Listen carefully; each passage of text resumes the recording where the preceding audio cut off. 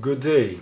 I'm going to talk in my first lecture on the history of computer science about Alan Turing's scholarly legacy. The first part of my talk will be about the 1930s, 1940s and Alan Turing in particular. In the second part I'm going to discuss the 1950s and characterize that decade as one of cross-fertilization between linguistics, computer programming and logic. We need to do that in order to understand Alan Turing's legacy better. And third, I will say something about becoming a historian or thinking like a historian. I myself have a background in computer science. Saul Gorn is an unsung hero in the history of computer science, and I will say something about him. He made Alan Turing a household name in the 1950s. Unfortunately, Saul Gorn is not well known, and I hope to rectify the situation during this talk. Starting with the 1930s and 40s and Alan Turing himself, just to be clear, yeah, by the way, here's a picture of him. That was kind of fast, my apologies, but I assume everybody is aware of his 1936 paper on computable numbers and the 1945 first draft of a report on the EDVAC by John von Neumann. Now, a central theme of many books is that we have this romantic intellectual connection between Alan Turing and John von Neumann, the two red circles, and this arrow from Alan Turing's 1936 paper to John von Neumann in the mid-40s.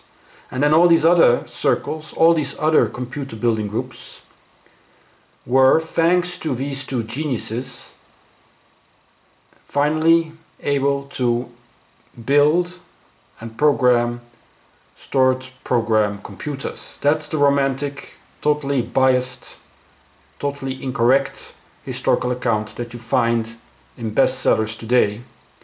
Allegedly, it is due to the theoretical insights, the theory of Turing, and the brilliance of von Neumann that we then have engineers able to enter the digital age.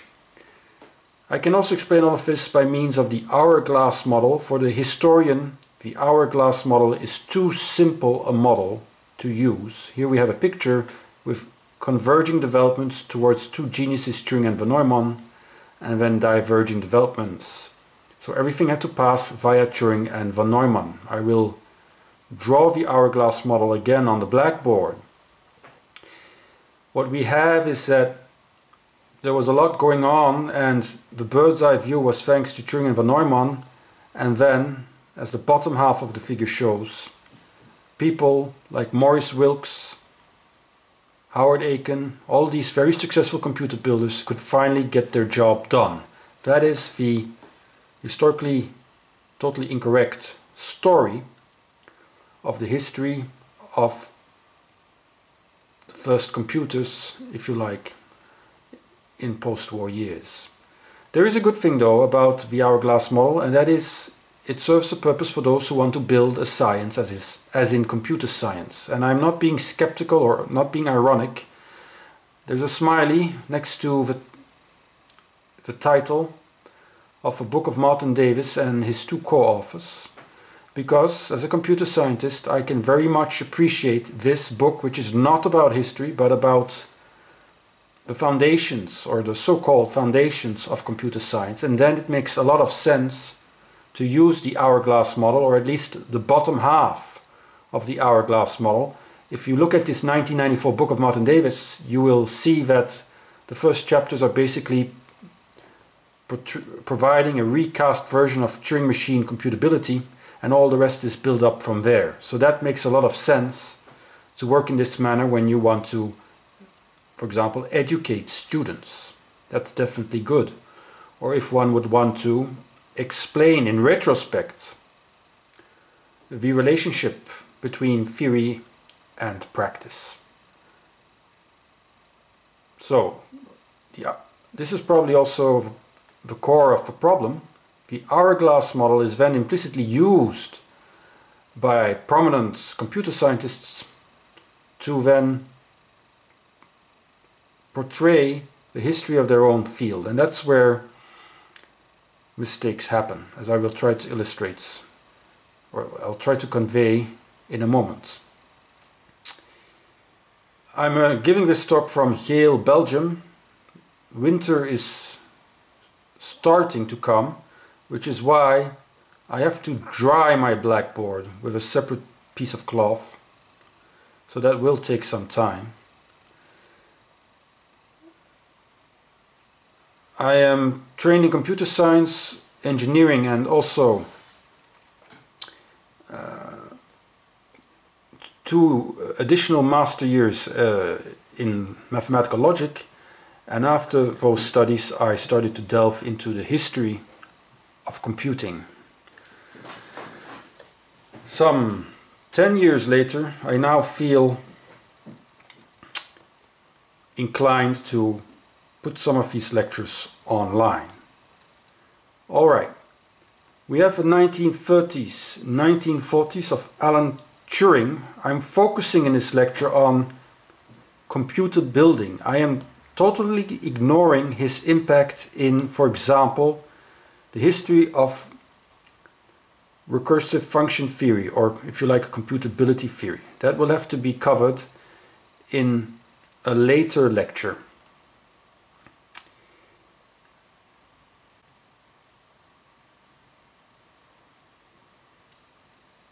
So here we are, the hourglass model. Again, just one more time, we have a smiley. Why? Well, because it helps for building a science, as in computer science. A not so happy face, because the hourglass model can also be very misleading if used inappropriately. 2 specific examples follow. So we have prominent computer scientists such as J.A. Robinson, who towards the end of their career start to write about the history of their field. For example, in this paper entitled Logic, Computers, Turing and von Neumann, I claim that Robinson implicitly relies on the hourglass model. You can tell from the title what the paper is about. Likewise for Martin Davis and his 2000 book, The Universal Computer, The Road. It's the road from Leibniz to Turing. So in these books, which are about the history of computing, history of computer science, the authors hardly refer to any primary sources. It's all secondary sources, second-hand accounts mostly, and I have scrutinized these writings in my published papers, so I feel confident presenting this here. In fact, during the past 7-8 years, historians have rectified this romantic view of Turing and von Neumann in the history of science. Now, the sieve model is much more realistic. The historian will prefer the sieve model as opposed to the hourglass model. We have all these parallel developments shown here on the right hand side, all these parallel developments, like for example Howard Aiken on one line, Konrad Zuse on another, Maurice Wilkes on yet another, and so on and so forth. That's better. And then even much better is the realistic model, which I will show you graphically in a moment. If you have all the time in the world, then you can try to capture reality in a historical paper. As I will show you graphically here on the right hand side, you have converging and diverging this is of course reality. And this explains why historians don't write so many articles. They need lots of time to write one article. It also explains why it's very difficult often to read these papers. Nevertheless, there are exceptions such as Paul Ciruzzi's 2012 book, which, in my opinion, adheres to the realistic model. If not the realistic model, at least the sieve model, especially with regard to the history of hardware. Now we have all these circles, all these computer building groups, and so we have Alan Turing and John von Neumann. If you put on your spectacles that are made by a theoretician, then you can consider these two people to be exceptional, but if you put on other spectacles, you might appreciate more of the work of Maurice Wilkes and some other computer building group, or yet a third color for yet a third reason, a third way to look at the history of computer building, and yet a fourth way. So everybody had something to offer. Of course, this is still an oversimplification, but it's a better one than the hourglass model. Pluralism is then the name of the game, and like I said, Paul Tsioudzi's book, in my opinion, actually comes close to presenting such an historical account.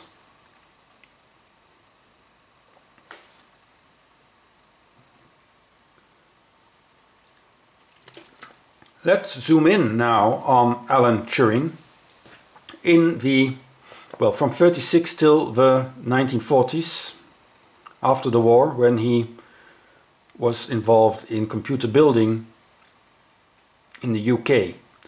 In 1936, and I'm now quoting or paraphrasing from my own work, and I will provide references later. In 1936, Turing introduced his automatic machines, which a year later were called Turing machines by Alonzo Church, but they should not be confused with the modern Turing machines of the 1950s up till the present day.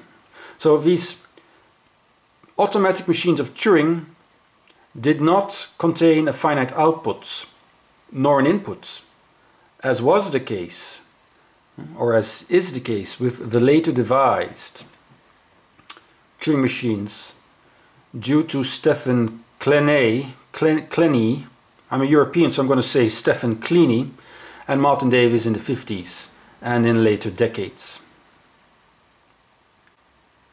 Seems like we have a bit of a glitch here. Alright, Turing wanted each of his machines to compute and print infinitely many digits, because it had to compute a representation, it had to print a representation of a real number. And in general, a real number requires infinitely many digits. A real number between 0 and 1. This is very different. This is very different from the modern Turing machines as they are taught today. Examples of real numbers are pi and 1 over 4. Let me elaborate. Let's take 1 over 4. So what did Turing exactly want in his 1936 paper? Well, for example, the machine computing 1 over 4, computing the representation of 1 over 4, printed the digits 0 and 1, and then forever the digit 0. Does anybody know why? Because 1 over 4 is represented as 0.1000 ad infinitum. So the machines of Turing, which he considered to be good, if you like, which he considered to be circle-free, were the ones that did not halt, to use terminology of the 1950s. And there is no such thing as the halting problem in Turing's 36 paper.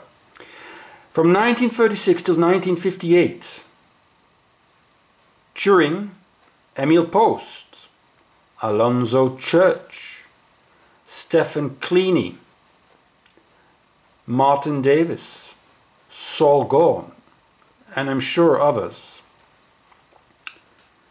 well, they recast the concept of Turing's 1936 automatic machine to what we today call a Turing machine. Same holds then for the universal Turing machine concept. Several years were needed for the term universal Turing machine to acquire an invariant meaning. Just look at some of the papers that Martin Davis wrote in the 50s and you'll see that he was playing around with the definition of a universal Turing machine. This is common.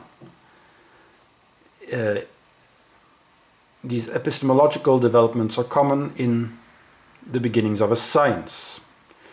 A modern definition of a universal Turing machine one can find in Martin Davis's 1958 book, Computability and Unsolvability. This book influenced the first generation of computer scientists in the 60s, as Donald Knuth has conveyed in one of my oral histories with him.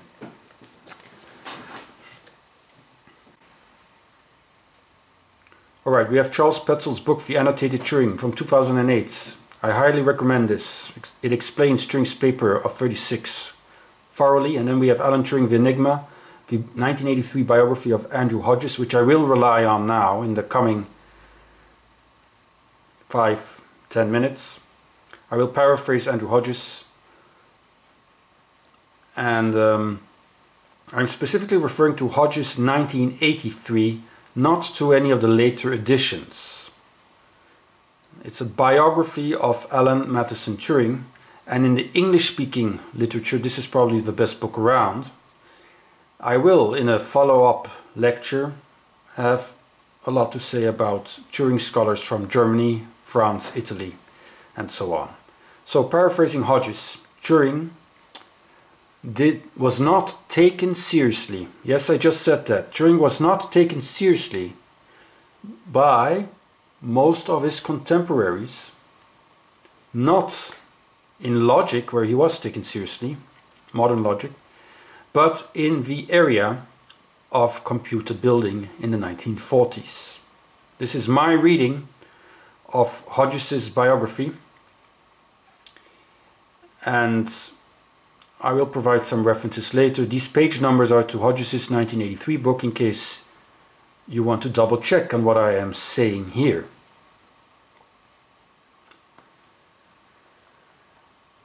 Like so many grand or big scientists, the recognition only came after his death. Now, Turing's 1936 paper meant a lot to him. It meant a lot to Turing with regard to computer building, and it also meant a lot to some of his close colleagues, such as the grandson of the famous Charles Darwin in 1946. The grandson, Darwin, was involved in building computers in the United Kingdom. But Turing's 1936 paper had little impact on the computer building community at large. Okay, this is how I read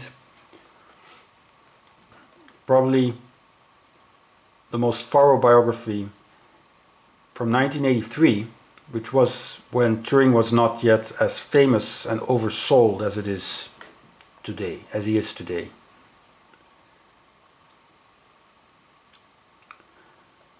Alright, so continuing with Hodges, we can ask the question, what then made Turing special if he wasn't taken seriously? Because everybody was special, and definitely Turing was special. Turing, had the remarkable ability to unify seemingly disparate theoretical and practical concepts. Think about this. He had the theoretical bird's eye view in the 1940s, when everybody was actually very practically inclined when we discussed computer building. The theoretically inclined logicians, if you like, were not at all involved in computer building or programming, with a few exceptions. Now, Turing needed just one tape in his 36 paper, and he needed just one electronic memory in the 1940s, so he was able to get to the basics of computability. Not making it too simple, but making it simple enough, or as simple as possible.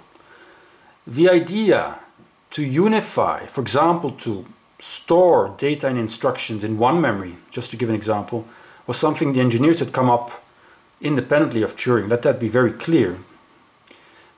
So this idea to unify was not solely Turing's, nor did it require knowledge of Turing's 36 paper per se. This is always the case in major developments in a field. Many people come to a similar conclusion from different angles. But Turing's unification was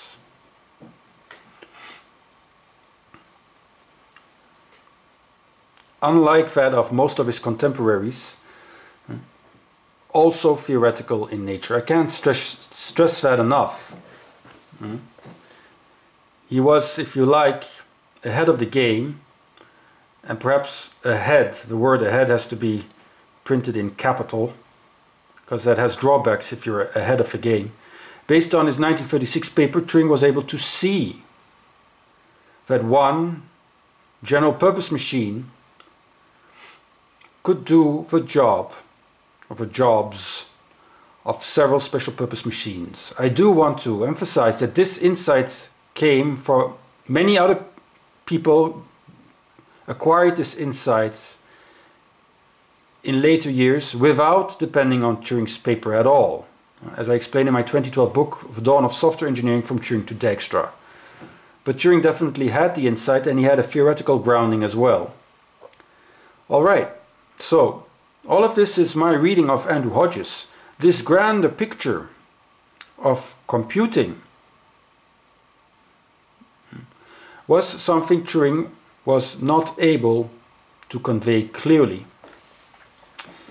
to most of his contemporaries, who were, by the way, think of Maurice Wilkes, for example, contemporaries who were eagerly and successfully building computers. So this is a very nuanced position, and I think it doesn't get any more nuanced than this. Well, not much. Maybe some historian will always add more nuance, but then probably with regard to slightly adjacent topics. So Andrew Hodges, 1983, putting Turing into a historical context, also asks the following very good question: what about Charles Babbage then? If Turing had this theoretical bird's eye view, was he the first ever to have it, if you like? Well, what about Charles Babbage more than a century before? I've not consulted primary sources with regard to Babbage, so I'm now totally relying on secondary sources and on Hodges' book in particular. Hodges distinguished between Babbage's universal physical machine, and I'm paraphrasing, regardless of whether Babbage ever built it, and Turing's notion of what a universal physical machine had to entail in the 1940s. A distinction can be made in order to convey that Turing did not have any priority with regard to this theoretical bird's eye view. If I would have to choose sides, I would put it that way, as I will explain in a moment. Babbage had not stored instructions internally in his machine, while Turing planned in the 1940s to do precisely that. So one would think that, well, maybe this has implications, this observation. Well, those who are versed in computability theory will agree with me that it doesn't have any implications. And Hodges implicitly conveyed this in his 1983 book. So what did Hodges say? Well, at least implicitly, storing instructions externally on, say, paper tape, which is what Turing did in 1936 in his theoretical paper, and what Babbage did more than a century before, physically, or storing instructions externally, storing it internally in computer memory, well, theoretically speaking, that does not matter at all. It does not matter in terms of Turing's universality. So, there is no reason to claim that Turing was the first, if you like. Of course, Turing was the first to have the notion of what we today call a universal Turing machine, if you like. Although one should be even careful with that statement, because, like I said, that notion only came in the 50s due to Martin Davis and some other people. Let me give some sources, references. The best historical paper of the Turing and John von Neumann connection, if there was any connection, is due to the historian Leo Corey, written in 2017 in the Communications of the ACM. The title being Turing's Pre-War Analog Computers, the Fatherhood of the Modern Computer Revisited. without doubt, that's the best one around if you ask me. Also interesting and also published in the CACM, Communications of the ACM. We have a paper of Thomas Haig of January 2014 with regard to the question, did Turing invent the modern computer or not? My own paper in that same journal in October 2014, and then we have Maarten Bullink and his co-authors in 2015. That's also very interesting because what Bullink does is he compares a hero in mathematics, Gauss, with a hero in computer science, Turing, and explains why a discipline needs heroes for the sake of building up or fortifying its discipline. So that was the first section of my lecture.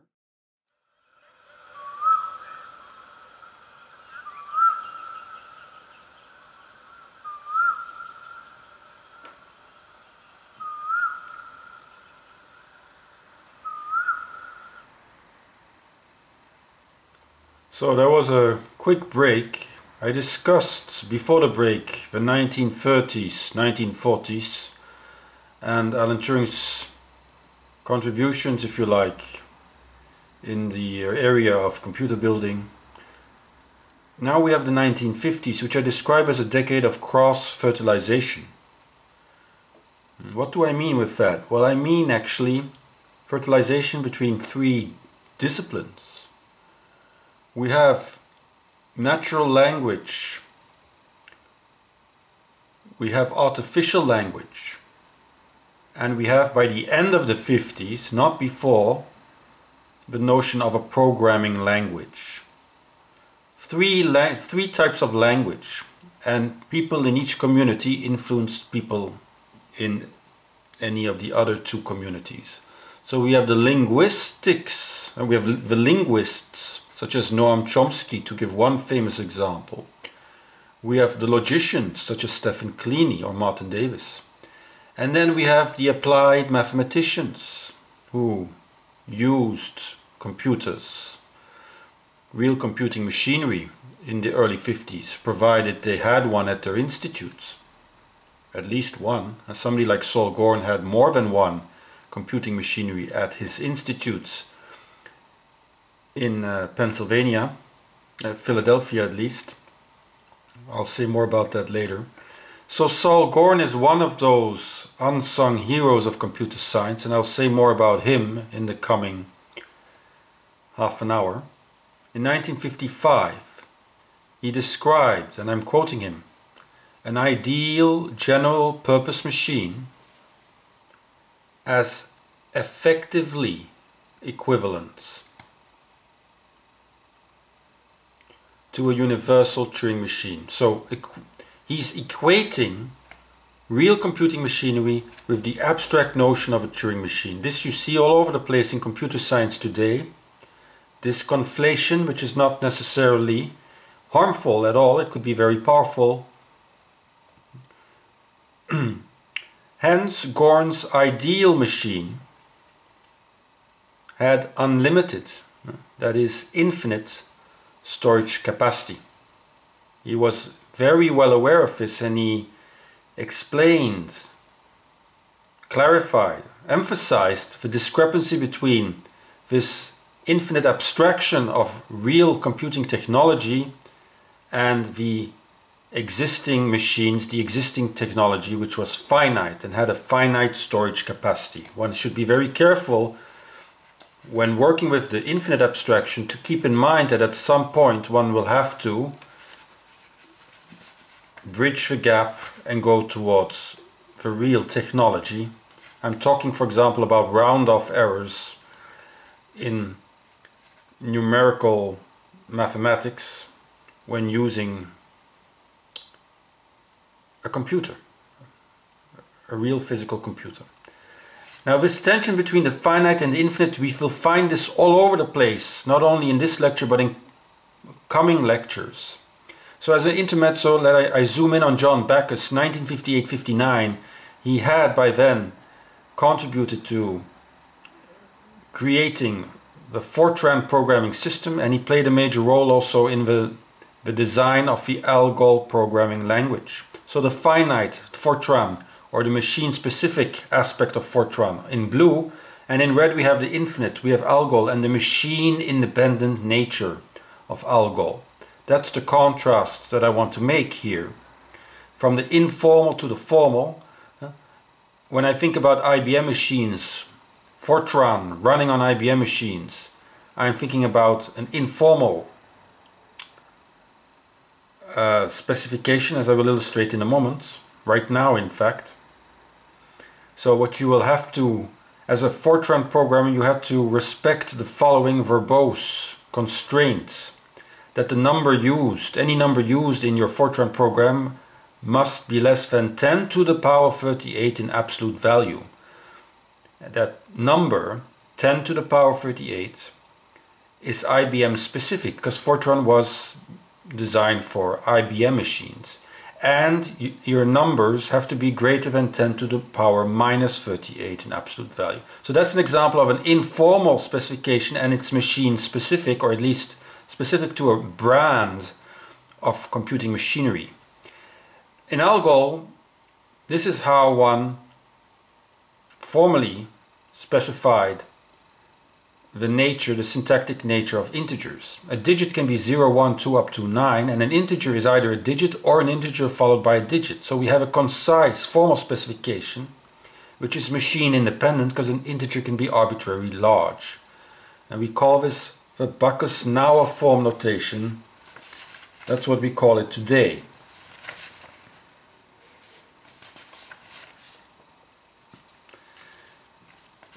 We're talking here about integers that can be arbitrarily large, and due to the recursion actually built in, we have a concise specification. Now, where is the recursion?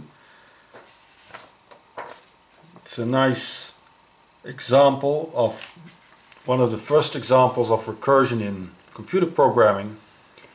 In the syntax, if you like, an integer is defined in terms of an integer. And of course there's a whole history to be told here, going back to Chomsky, for example. How did Backus actually come up with this idea? Well, this has to do with cross-fertilization, influence from linguistics, which actually comes from logic, all the way to computer programming. Much more is told in two very important papers which are mentioned, are specified on my website. That's the paper of David Noffre, Mark Priestley and Gerard Alberts, and which is about the advent of the language metaphor in computer programming, which is precisely what I'm talking about. And then there's a 2015 paper by myself entitled Towards the Historical Notion of Turing, the father of computer science.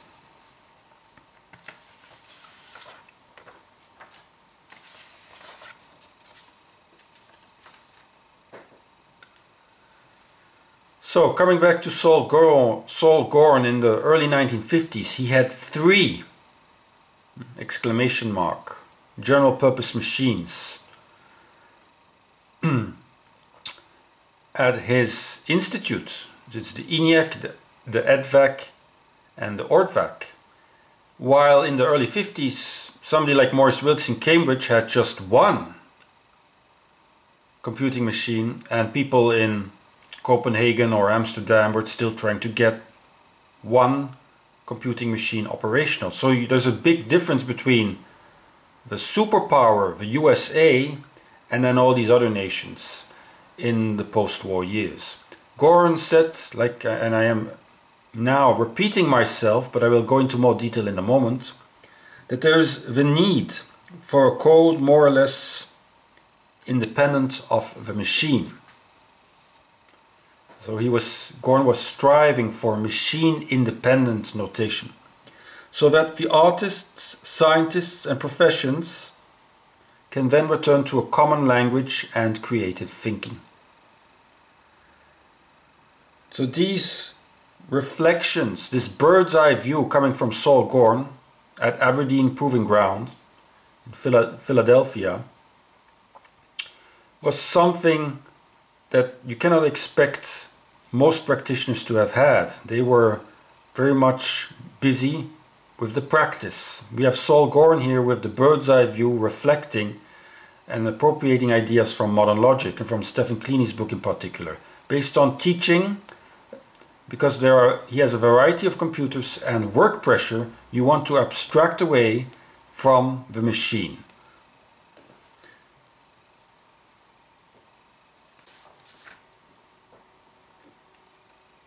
Alright, so Saul Gorn and logic, 1945, logic. Logical connections, that's what's written up there out of your view. And I'm quoting him: if we can provide such a universal code. Note that the word universal is here used totally independent of this universal Turing machine, just to be clear. And when you see me back up all of a sudden, that's because there's some bee flying around thinking I'm some big flower. If we can provide such a universal code, the reluctance to teach programming would disappear for another reason. The logic behind the programming is a type of dynamic symbolic logic.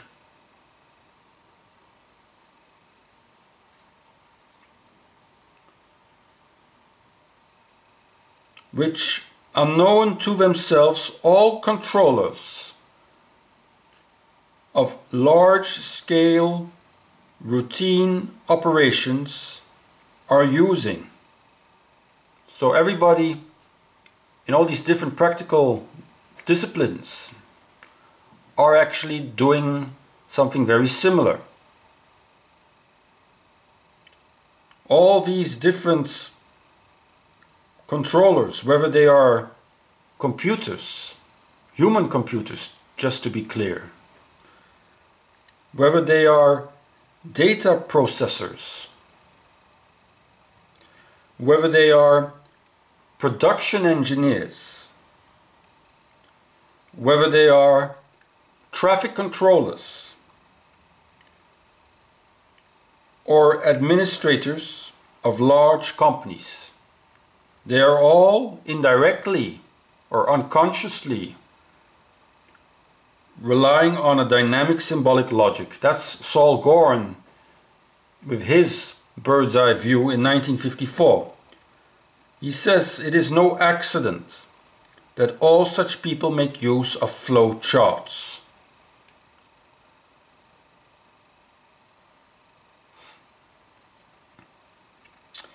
And then the final sentence is, and now you see the academic aspect of his viewpoint. Surely the universities will teach a discipline that so many types of minds will need.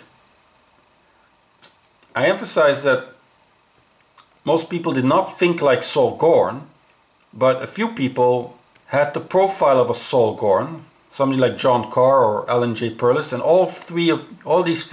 these three people were all involved in the association of computing machinery. So they were influential, historically speaking, and they were connecting practice to theory, connecting computer programming to recast notions of Turing machine computability.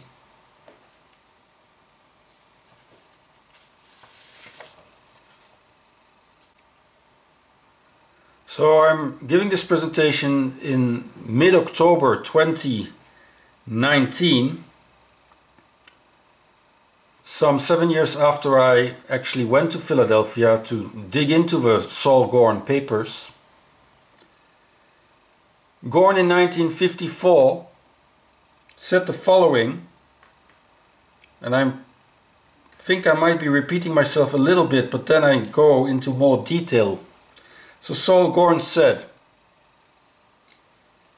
may be expressed by saying that the language of the machine includes its own syntax, so that not only may the machine be directed to tell us something, but it may also be directed to tell us something about the way in which it tells us something.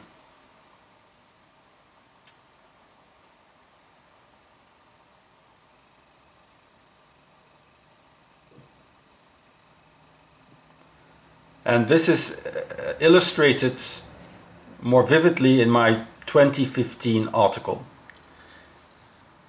So we see Gorn connect now to meta-mathematics. So he says, those of us who have had the time, and there are not many people who had the time to follow recent developments in symbolic and logic, which is by no means obvious. This was not obvious at all for most computer practitioners. Well, those people will know that languages which include their own syntax, and so there is a reference here to meta-mathematics, but this is not the way a logician would actually have would have framed it.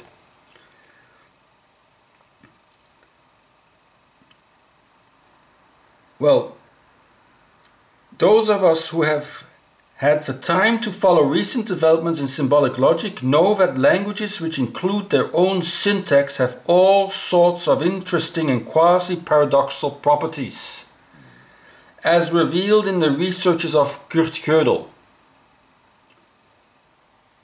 So, indeed, already in the 50s we see some highly influential people in computing make connections between modern logic, the work of Kurt Gödel, for example, and Alan Turing, and computer programming. Gorn in 1955 writes about Turing machines.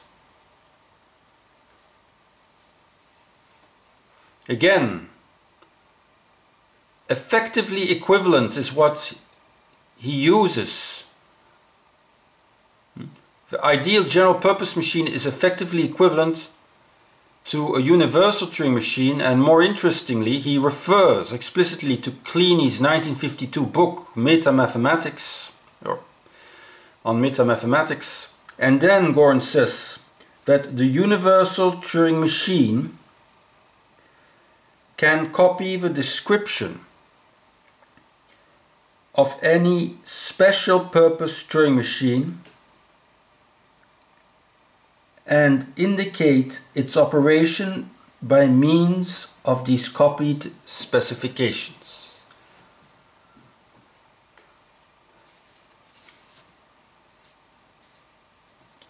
So clearly we see Saul Gorn make an analogy between special purpose Turing machines and universal Turing machines on the one hand, and all these programming notations and different types of machines on the other hand.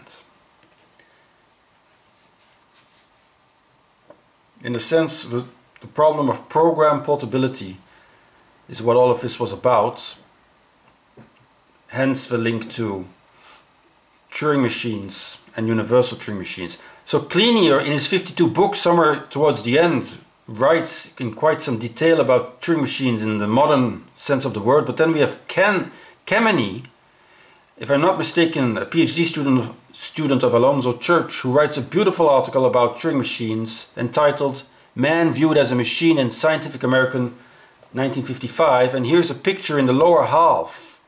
You have a picture of a Turing machine in John Kemeny's article.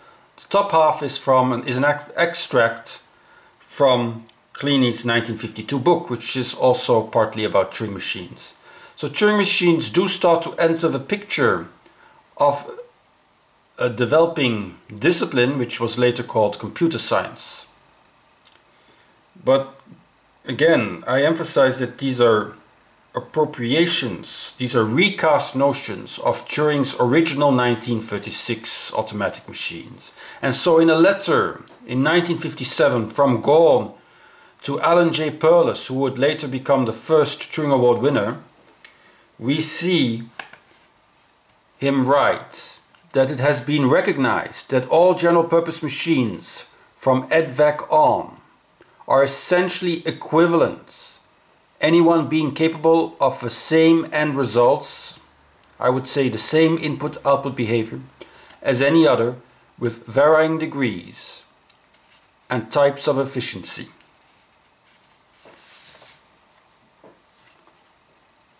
These two principles, which are now standard in computer science, thus two principles are recognized, that of the equivalence of hardware and programming and that of the equivalence of our general purpose machines, with a certain as yet ill-defined universal command language, which was later called ALGOL, and probably, he says, in terms of mathematical logic, it is the class of expressions obtainable by general recursive definitions.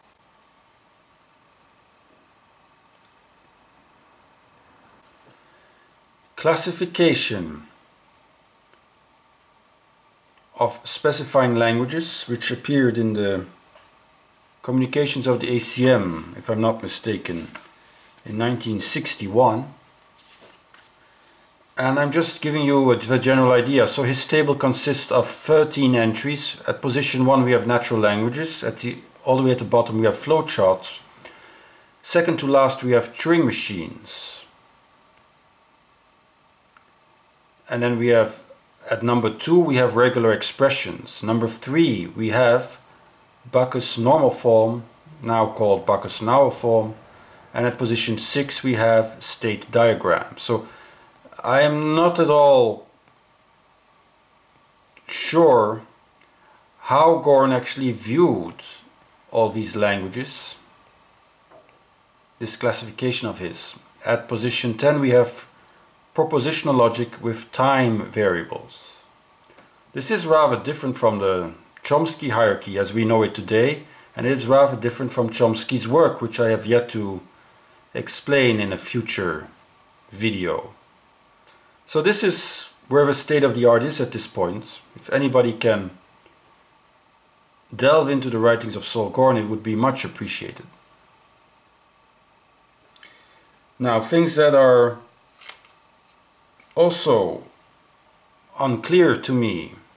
So we have Saul Gorn writing about mechanical languages and processors. And just to be clear, I'm not the only one who doesn't understand this.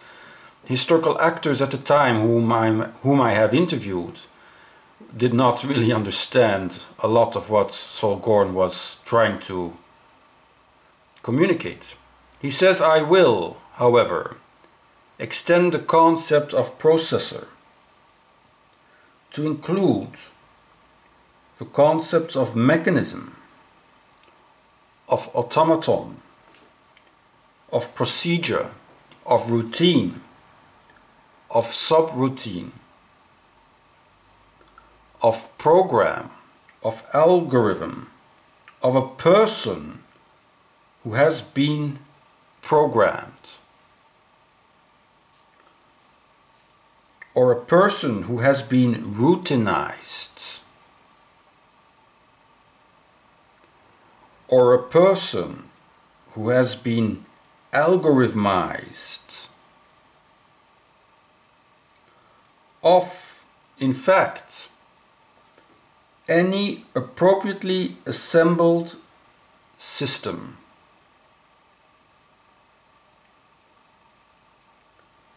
Of mechanisms and programs and algorithmized people. So those are three categories, which I'll number 1, 2 and 3, of what Saul Gorn meant with an assembled system. Mechanisms, programs, algorithmized people. If anybody can shed light on this, I would be most grateful.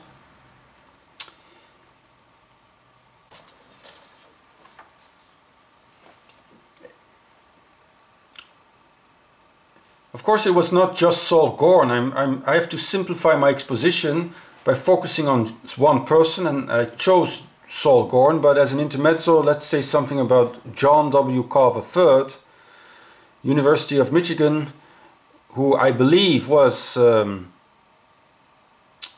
president of the ACM in the late 50s. For specific details, check out my 2015 article. So in 56, John Carr said many things which I will quote right now, which are clearly related to what later became known as strong artificial intelligence. So he says that based on Turing's proof about universal machines, living organisms can be abstractly defined as a symbol manipulator. Number 2, actions of living beings can be described by a program. Number 3, digital computers have all the features of universal Turing machines. So here we see a conflation again between an abstract concept such as a universal Turing machine and a digital computer. And then number 4, digital computers can duplicate human beings. Again, we have here, in my opinion, a conflation between digital computers and human beings, which is a common conflation and a powerful one to make, especially in what today is called, or what was considered strong AI a decade or two later. That's for another lecture, the history of artificial intelligence. It wasn't just Saul Gorn and it wasn't just John Carr. In another domain, in linguistics, we have Noam Chomsky,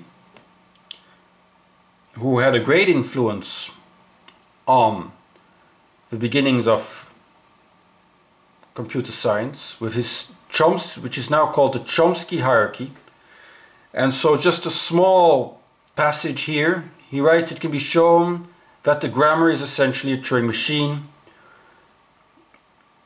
Just again to quickly illustrate that the notion of Turing machine became very popular in various niches in the 1950s. Now the third part of my talk, becoming a historian or thinking like a historian. Let me say something about that, because I think it can help computer scientists to further their own research agenda.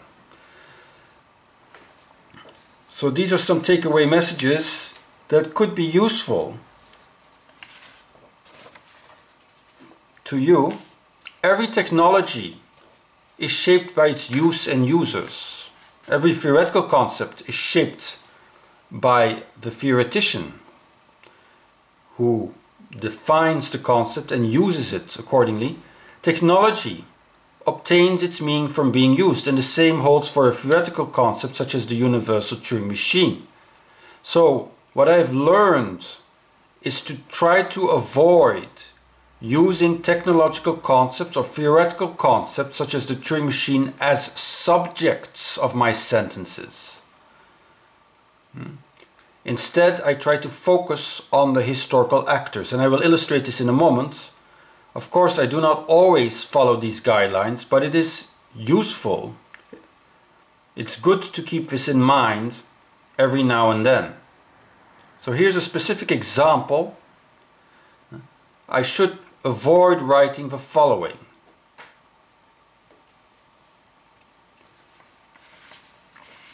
During the 1950s, a universal Turing machine became widely accepted as a conceptual abstraction of a physical computer. There's no subject, no historical actor in that sentence. That's the problem. Instead, write like this. By 1955, I'm giving a specific date. Saul Gorn, I'm giving a specific historical actor, viewed a universal Turing machine as a conceptual abstraction of his computers. Remember, he had 3 general purpose computers in the early 50s. That's a more specific, more informative message, and it's easier to defend because I can give the primary sources to defend such a claim. Now, is it just Saul? I mean, Saul who? Well, it's Saul Gorn. Like I said, he's an unsung hero, if you like. So many people don't know him, but he was an influential ACM member in the 1950s and 60s, so it matters a great deal. Now, was it just him? Well, no, it was also John Carr and Alan Perlis. And in Great Britain we had Maurice Wilkes, Andrew Booth. They called themselves the Space Cadets, and again I have to refer to my 2015 article for the full picture. So you can generalize from Saul Gorn to a group of people called the Space Cadets. Now, for more methodology, if you are interested in more methodology, I refer to chapter 1 in my Turing Tales book, published in 2016. This chapter will be available on the website with regard to this lecture. So, thank you very much.